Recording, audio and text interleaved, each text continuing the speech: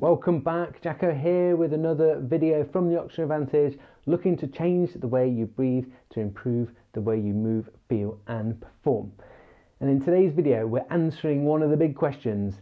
Nasal breathing, it's all right and that's all good and everything, but what about at maximal intensity? So the question we're going to answer in this video is, can we nasal breathe at maximum intensity? So firstly, rather than answering the question like yes or no, we'll go into the detail of it. But just to say, for most people, when you start nasal breathing and you've switched from mouth breathing to nasal breathing typically when you're running or any type of exercise, then you find it more difficult to start with because your nose is just not adapted to nasal breathing, even though it should be. It's the most natural way that we should be breathing. The nose is designed to breathe. There's 30 different design functions of the nose that shows and prove it's designed for breathing. The problem is, if you've not been using it for its job, it gets all clogged up, and all those good benefits from nasal breathing that we get, you'll just start to become maladapted to those. So you become less efficient at utilizing oxygen, you become more sensitive to carbon dioxide, all the things that are driving poor breathing and poor performance from your breathing.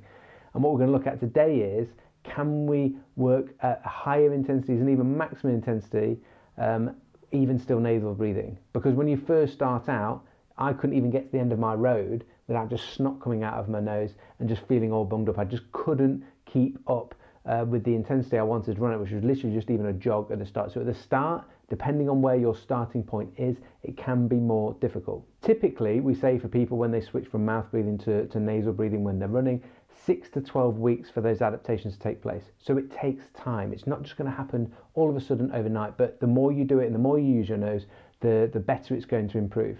And I have done a video before this talking about 3 things that you need to do to help improve your breathing when you're not running, to actually then help your nasal breathing when you are running. So make sure you do check out that video. I'll put that up here somewhere and a link in the description below as well. Oh, and if you've not subscribed yet, make sure you subscribe somewhere. Because it's really important that not just nasal breathing whilst you're running. To improve your nasal breathing when you're running, you actually need to think about your nasal breathing when you're sleeping, your day-to-day, and then there's some breath holding work, and so check out the video for that. So typically 6 to 12 weeks we're talking about for some of those adaptations to take place. It can be quicker for some people, it can be longer for others, okay, but it's going to take a bit of time. And for the vast majority of people, we get up to 85 to 90% of our previous maximal intensity. So when we talk about maximal intensity, we're talking like our VO2 max, the total amount of oxygen that you can utilize within 1 minute at your maximum intensity. So for most people, it's normal to be able to get up to 85 and 90%. When you first start, you're thinking, I can't even run at 50%. So most people able to get to 85 and 90%. But what we want to look at today is challenging your mindset and your thoughts through some research that George Dallam has done, a research paper in 2018 that shows you can nasal breathe at your VO2 max, and some of the results from it are astounding. So George Dallam is a professor of sports science and an Olympic triathlon coach, and he was observing his athletes and seeing a difference between those that were nasal breathing and mouth breathing. He wanted to test out, what if I make them all just nasal breathe? What's going to be the difference in their things like their respiration rate and how hard they're having to breathe, and can they do that at that maximum intensity at their VO2 max? So what he did is took 5 male and 5 female runners and had them nasal breathing, get this, over all their training for 6 months. So not just a few weeks, 6 months. Like, it does take a bit of time, but the benefits are there. And this is about, like, I've been doing it now for like 3 years and went up Snowdon the other day and back down and felt like an absolute doddle, but it didn't feel like that at the start. And this isn't about just N is one me, what have I managed to do? This is about research being done by people and some stats to actually be able to give you. And you can check, I'll put in the link in the description to the actual paper so that people want to check that out, that they can do. So after 6 months of nasal breathing when they're training, they did their VO2 max with mouth breathing, and then they did their VO2 max with nasal breathing. And some of these results are going to be a little bit sort of crazy and prove why nasal breathing is so much more effective. And this isn't just at a low level, this is at that maximum intensity. So one of the first things that they measured was their respiration rate. So how fast were they breathing? How many breaths per minute were they taking? And when they were mouth breathing, they were taking 49 breaths per minute, and then on average. And then when they were nasal breathing at VO2 max, the same intensities, that same maximum intensity, it dropped by 10.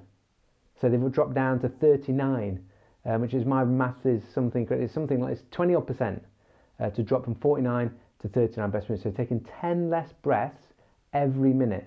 So the respiratory system having an easier time of it, not having to work as hard at that same maximum intensity. They also measured their ventilation, so the total volume of air that they were breathing, and that was reduced by 22% on average. So a decrease in the number of breaths per minute they're taking, a decrease in the total amount of air they were having to use at the same maximum intensity. So it's starting to make us think, well, that is a more efficient way of breathing, and clearly they're getting more oxygen in by breathing less and breathing less often. That's saving us energy that can go to other areas of the body, like your legs when you're running, or whatever exercise it is that you're doing. And they actually proved this efficiency by measuring how much oxygen and carbon dioxide was expelled in their exhalations. So measuring what components are and percentages of oxygen and carbon dioxide in the breath that we expel or exhale out, get breath out, I can't get my words out, that we breathe out, is telling us about what's going on the inside. So there was less oxygen on their exhales when they were nose breathing compared to mouth breathing, meaning more oxygen was being uptaken by the body. So they were being more efficient, and proven by that, and also those reduces in ventilation and respiratory rates. And then their carbon dioxide levels were higher, the partial pressure of carbon dioxide was higher in the exhalations when they were nose breathing compared to mouth breathing. And don't get confused by that. Higher meaning better. They were able to tolerate higher levels of carbon dioxide, which links in with the Bohr effect, which is the idea, or no, it's not an idea, it's a principle where Christian Bohr in 1904, dates way back, showed that, or proved that the carbon dioxide in the blood allows the pH to drop slightly, which reduces hemoglobin's affinity or attachment that it has to oxygen, allowing for more efficient transfer of oxygen from the red blood cells in your blood into the tissues where they're needed. And clearly this was happening. They had elevated levels of carbon dioxide, and it was being seen in their exhalations, and they were utilizing more oxygen into the tissues more efficiently, hence why there was less oxygen in their exhalations, hence why they were able to breathe less and be able to, in terms of the number of breaths they took and the total volume of air that they were breathing as well, all reduced, showing and proving that nasal breathing can be done at their VO2 max, and showing that nasal breathing is more efficient. Hopefully that answers some of those questions and myths in our head of like whether we think it's possible or not, but it does take some time. And some of the things that to think about with this is when that breathing is more efficient, less energy is needed to do those breaths because you're taking less of them, and you're being more efficient with the amount of air that you're taking in, more oxygen going into the cells quicker and more efficiently, less time for fatigue for you, increasing your work rate or the amount of work that you're going to be able to do, increasing things like recovery afterwards as well.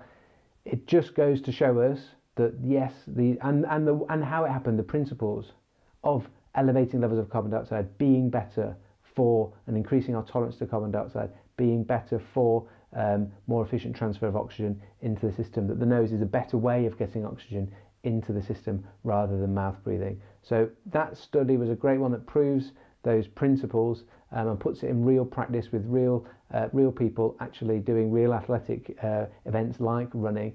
And so whether you are running or doing whatever exercises that you do, start to change your mindset first, that nasal breathing, it's not just for that low level stuff. It might be to start with for you now, but if you carry on working and improving on your nasal breathing, and it might take up to 6 months, it might be less, it might be a bit more, but you're going to get the benefits of those if you stick with it. And so this is the encouragement for that.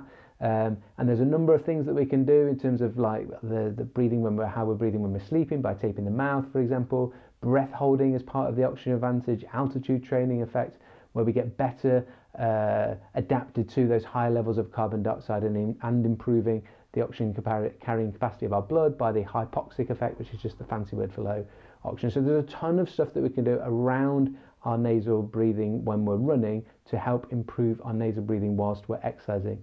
And one of the biggest takeaway messages is you can, and even if you can't get up to like 100%, like you can get on average people 85 to 90%, but it can be done at maximum intensity. So change our mindset towards that.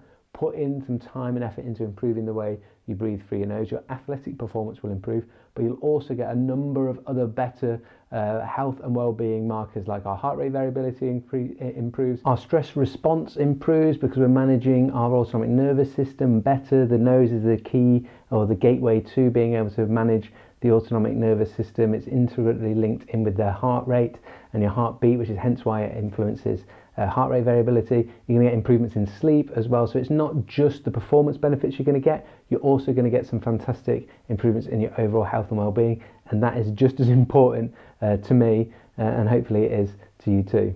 So thank you for watching. I hope this video has been helpful. If you have any questions, put them in the comments below. If you haven't yet subscribed, put a subscribe, click the subscribe button, and then if you want to take a bit of a deeper dive into understanding your breathing better, I've got two things for you. One is a free Better Breathing ebook. The link will be in the description below for that. Make sure you check that one out. It's completely free, available on the website rootedlife.co.uk. And if you really want to take a deep dive into it, I've got a full online course where you get to follow along at your own pace. It's just £45, covers all the basics of breath work, from understanding how to utilize the nose better, how to breathe light better, how to practice breath holding, and how to utilize all of those techniques from the Oxygen Advantage to improve the way you move, feel and perform. So if you're interested, look at the details in the description below, and I'll take you through to the course page on the website. And the final thing, just say this video came from people asking a lot of questions about this, and so ask for some more information on it. So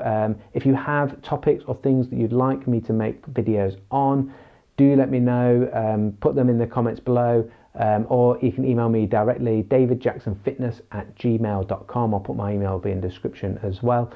So get in touch if you've got any questions. Equally, if you've got things you'd like, topics you'd like to be covered around breathwork and breathing, then I'm more than happy and want to be able to answer those questions and create content that is helpful for you too, so that you can improve your breathing and improve how you feel.